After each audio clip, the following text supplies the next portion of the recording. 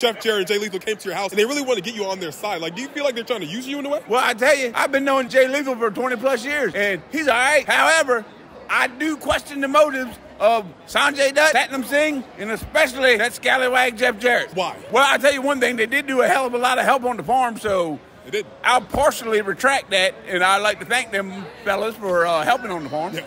But, yeah, I tell you, I just don't know if I trust that Jeff Jarrett. He's been doing this for a while, and I've been watching him for a while, and I've seen him do some devious things in the past. He has. Karen's now back in AEW as well. I know that. Yeah. And she better mind her P's and the Q's when I'm down there and refereeing that match, because ain't no funny business. You understand what I'm saying? Yes, ain't sir. no funny business going down.